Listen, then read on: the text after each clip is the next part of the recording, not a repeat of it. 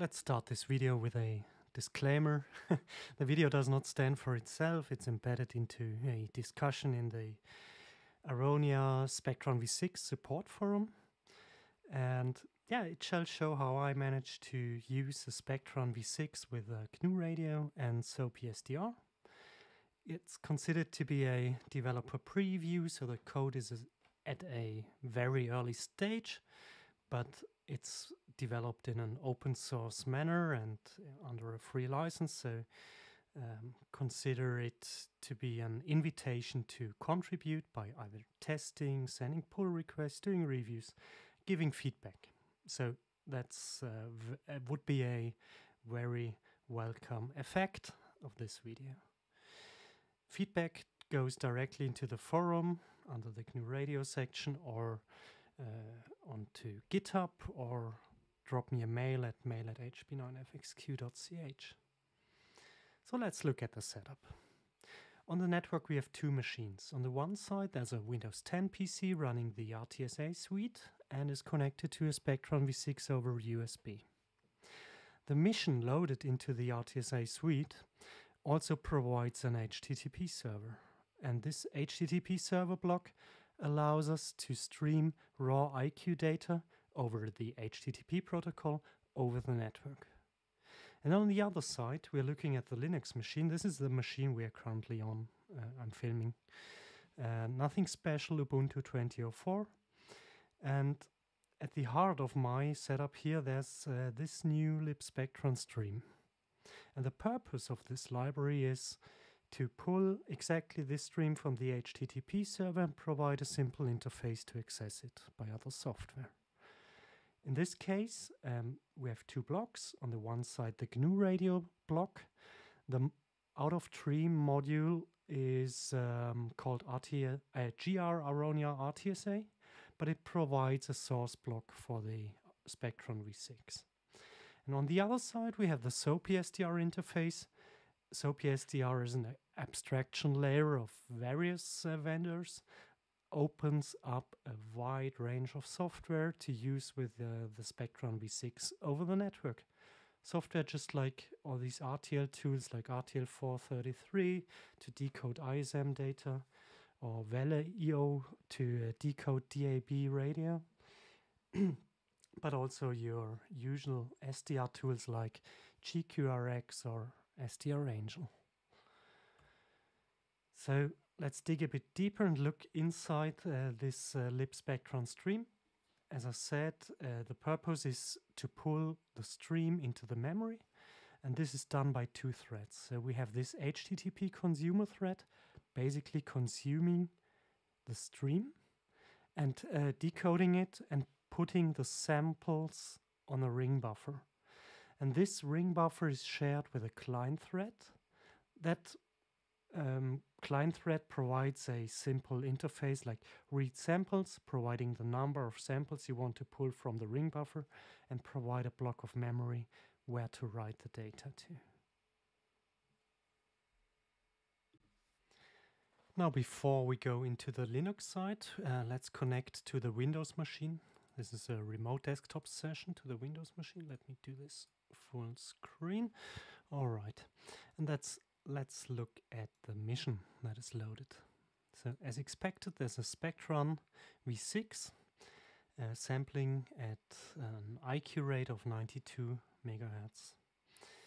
The IQ stream 1 is connected to a IQ demodulator block. And this block slices out the portion of the spectrum that we want to pull from, let's say, our client software like GNU Radio or SoapySDR. And it's also controlled from libspectran stream later on, so the center frequency, sample rate, parameters, and so on will be controlled from the library from remote. And here in the mission, actually all we would need is the HTTP server, but for some eye candy here in the video, there's also a waterfall showing the IQ power spectrum of our resulting IQ stream.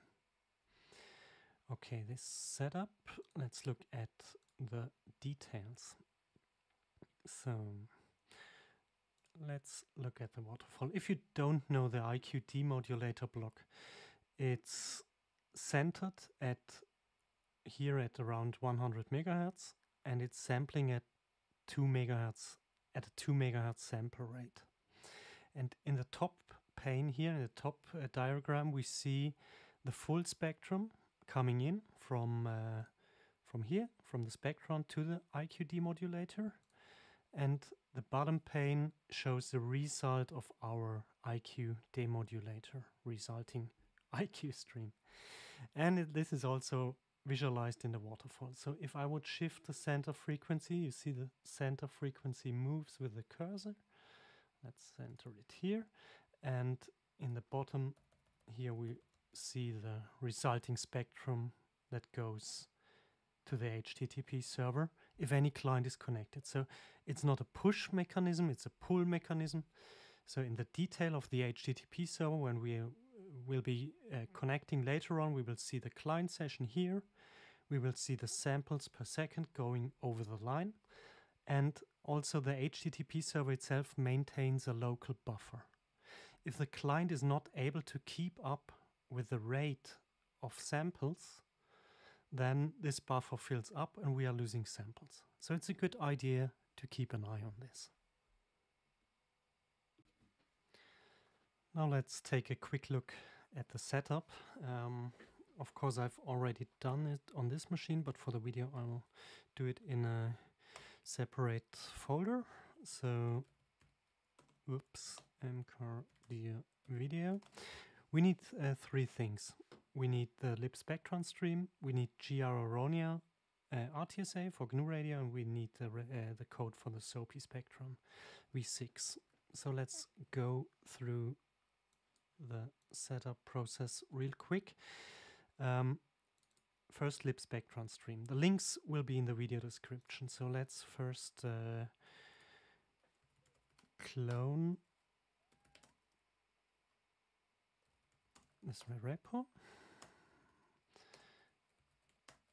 We create a build directory, run cmake, make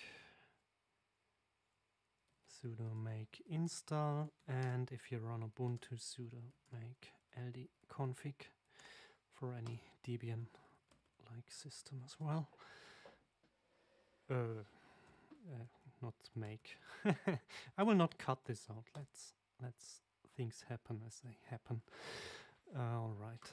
So now we have installed the library, and the requirements are really simple. You need rapid JSON dev that comes from the Debian or Ubuntu basic repositories, as well as libcurl, the developer packages for the SSL-enabled libcurl4 library, and then this will compile just like seen here. Now, for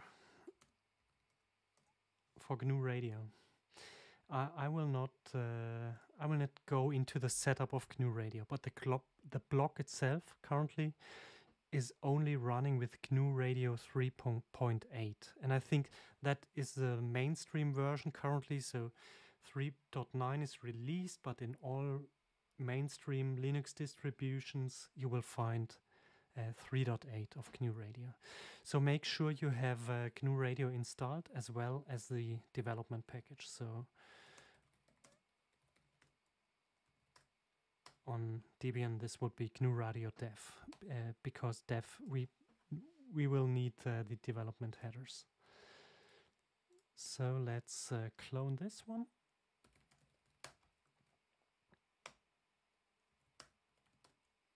Same procedure. We'll create ourselves a build direct. Oops.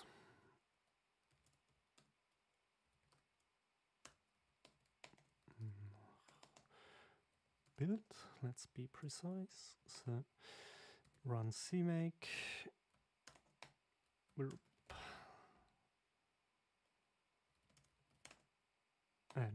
Sudo required. Let's run make.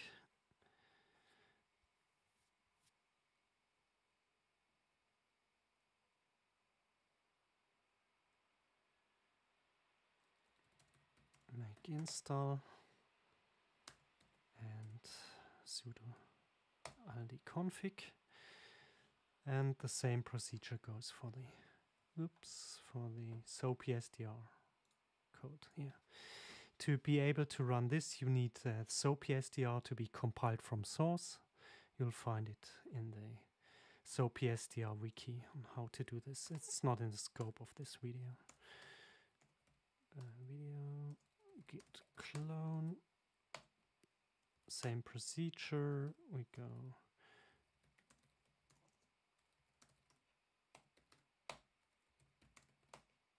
and compile it.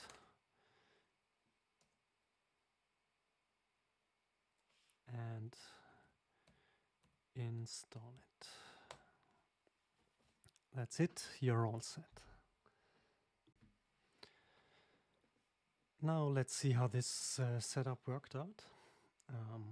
Here I have a instance with a fresh canvas of GNU Radio Companion version 3.8. And we want to set our sample block to sample at 5 megahertz. Oh, sorry, that's hard to see. It's 5e6 here, 5 megahertz. No, oh no, it's good. Let's see what we have here. So we have this Aronia RTSA section now in GNU Radio, and there's a Spectran v6 Mission HTTP source block. Let's pull this in. And it has already some default values set. The only thing we need to change is the IP address of the server. And the center frequency, let's go to 227.36. That's a DAB channel 12C center. Good visualization. And it asks us to tune Spectran center frequency to choose between true and false, and this is important to understand. To ignore the DC center spike or dip, depending on the sampling, we will plan to offset the center frequency of the IQ demodulation from the center frequency of the Spectran sampling itself. So we'll leave this at true, and we will say we'll use a Spectran center frequency offset of 10 megahertz here. All right, now we need a way to visualize this. I have installed Phosphor for a bit eye candy here. And let's also set the center frequency at 227.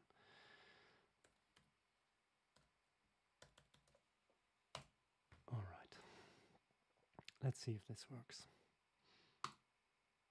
Oh, we have to save video. All right, this seems to work. Okay, let's bring the spectrum up a bit. And now look what happened.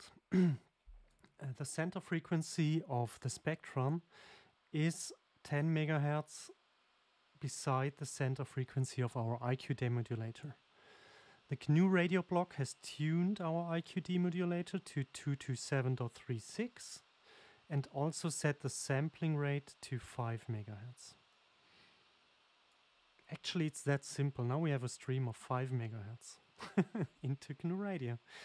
Nothing more to see. But think of all the possibilities with GNU radio. For example, I don't want to play music in the video because maybe YouTube will unlist it, but let's try our luck with put down the volume. And this is a basic, let's see if they are talking or if there's music. Oh, they are talking, that's fine. You might hear it. And yeah, I think it's not important to have music or radio on the video. But what we see is when I tune here, just look at the center frequency of the Spectran and the center frequency of the IQ demodulator. When I tune here, it tunes both with a given offset, right? Oh, no music. No music in videos? All right, I think you got it. Right, a good example to see that everything is working fine. Let's pull out a stream. I will put down the sound a bit. All right, so now we are doing some DAB demodulation. And if we look at, I will leave this running in the background here. If we look at the state of the HTTP server, we can clearly see that the buffer is empty. So the library on the client side managed to pull all samples from the network in the given speed, like around 2 mega samples per second here in this case. Right, that's for GNU Radio. Next we will look at the SoapySDR side. So a quick look at the source of the SoapySDR block shows that we are supporting two basic formats. CS16, signed integer, complex signed 16-bit, and complex float 32-bit. And the source also shows to instantiate this SOAPy block, we are offered two arguments. First, of course, is our endpoint that requires the IP address and the port of the HTTP server, and the offset from the center offset in Hertz. So if all went well, SoapyUtil probe will reflect this information, and you will see there's a register driver for Spectran v6 with a fantasy serial number. It's not doing any lookup or anything from the given endpoint, but it's just probing that driver exists and can be instantiated. And it also reflects our arguments and some ranges. Currently only frequency tuning is implemented. We cannot tune the overall gain or reference level or stuff like this. So it's just basically an adapter to set the sample rate, center frequency, and yeah, that's it. So let's look at GQRX.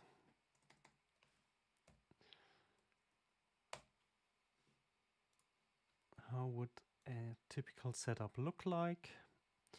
You see we are selecting the SOAPy driver for Spectran v6, and we are providing these two arguments, the endpoint and the center offset. I have set the sample rate to be at 14 megahertz, and since we are pulling, GQRX is pulling complex float 32-bit, this will saturate my network card here and also my network switch, probably at right below 1 gigabit per second. So let's kick this off, and I will immediately mute because we don't need music on the radio. But let's put GQRX on this side, and now I will tune the center frequency from GQRX, and look what happened here on the center frequency of the IQ demodulator and the center frequency of the Spectran. See, it follows. It follows in real time.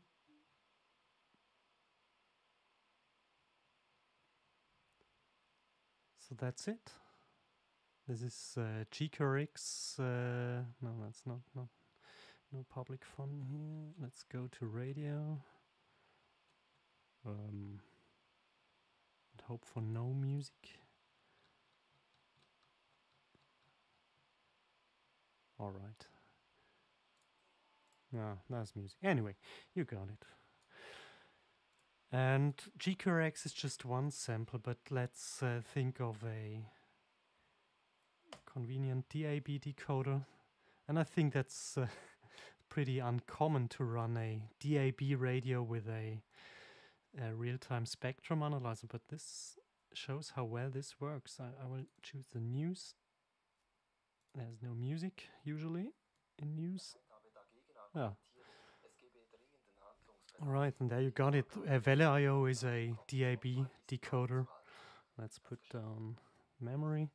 There are also stations transmitting a image. I think energy, maybe. Signal is pretty weak here. Yeah, anyway, you got that. So all kind of SoapySDR compatible software is now compatible with Spectran v6. And I think that's a pretty nice use case for this great device.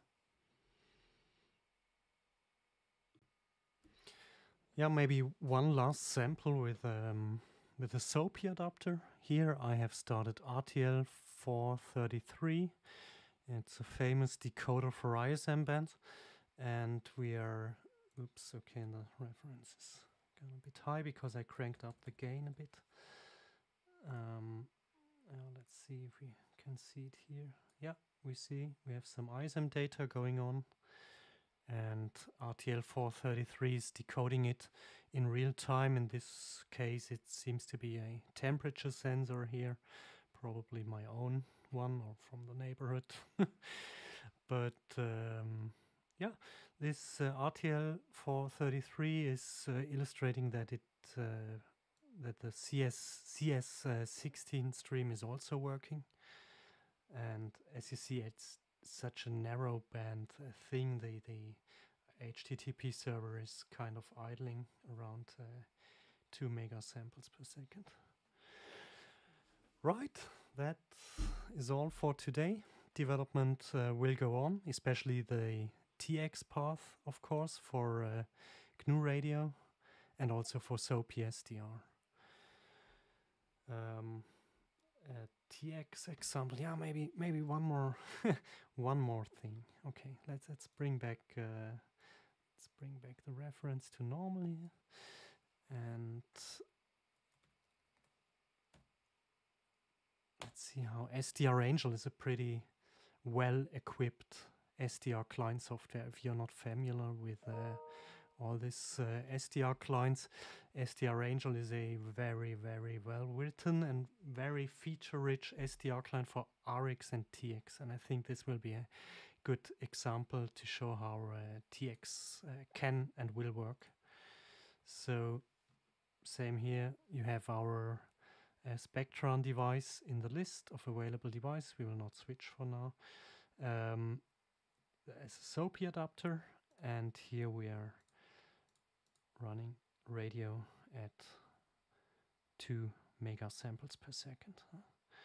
But yeah, same like in GQRX, tuning is just like, it's just a breeze, and it has this eye candy here of waterfall, like this histogram style visualization. And I'm not sure if that will come out on the video, but it's really, really fast. And if you're looking for small signals, it's really helpful. And of course, we have all kind of useful demodulators. One thing I can open, don't know if I want to, but I can try, is ADSB. Let's see if we will see some spot some planes. 90 0 0. See something is going on. Yeah, it's already captured the first messages with a position. Let's see. We have no identity yet. Maybe I should open the window. It's really the wrong antenna for the job. Oops. Let's see if that makes a difference. Yeah, but while waiting for packages, you see SDR Angel really offers a wide range of demodulation and possibilities. That is a kind of a nice addition to the Aronia RTSA suite. That is, I think that's to mention. Maybe we should crank up the visual gain here as well a bit to make, oops, to make this bursts easier to catch. Yeah, that is working.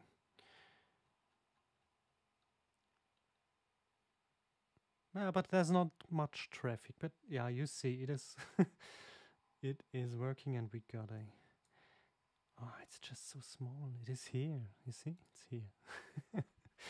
All right, that concludes my demonstration of my GNU radio block and the SoapySDR adapter for the Spectran V6, and I hope to get a lot of interesting feedback, and maybe it helps you to solve some cases. Thanks a lot for watching the video to this point. Bye bye.